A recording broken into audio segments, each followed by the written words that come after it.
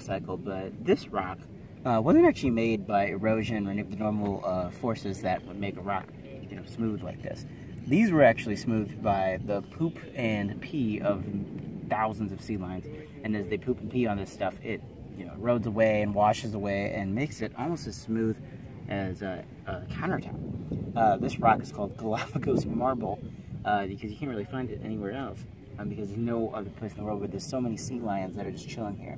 And we're on an island right now, Plaza Sur, where there's a colony of bulls, a colony of males that couldn't get a mate, and so they just all live here together, tons and tons of them, all these rejected males. And so all they can really do is sit around and eat and poop all day long, and you get rocks like the ones you see right below me. And yes, I have touched it, so I'll be definitely washing my hands after this video. So this rock behind me was cut out by a river a long time ago, but you can see on the rock this like greenish white stuff.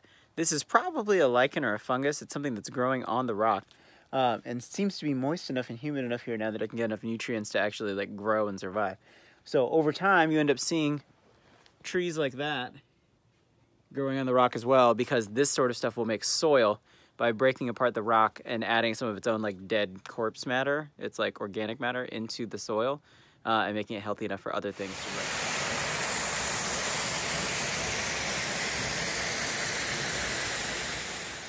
So after the lichens die on these rocks, you can see some green moss forming. Usually the sequence that these move in is lichens, then mosses, then small plants like the ones you see, things like clover, and then eventually shrubs, then eventually trees.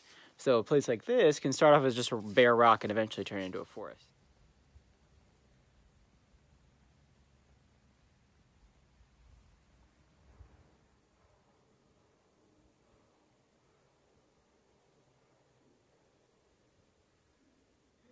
These little rock formations behind me, these holes in the rock, are called honeycomb erosion. And apparently it happens when there's parts of the rock, the sandstone especially, where the rock has really been cemented together as tightly as in other areas. Cement doesn't always hold the sedimentary rock together the same amount in every place. And just like in some places you might have potholes or cracks in concrete or in pavement, same thing happens here. So the water that's seeping in from above will erode away little bits of the sand that are loosely held together, and they'll slide out on the other side, leaving behind these little holes that almost look like a beehive. As water runs off down slopes, whether it's through rainstorms or just rivers, eventually they carry sediments away, eroding them off of the surface. And we've looked at this on the sides of rocks, so this happens on soil too.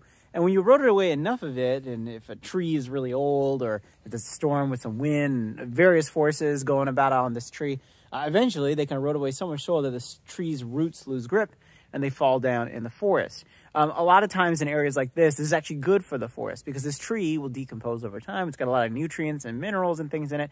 And you can see there's already some stuff growing on it, mosses and funguses and decomposers and things. As it breaks down into the soil, it makes for really healthy new soil that young new trees can grow up in.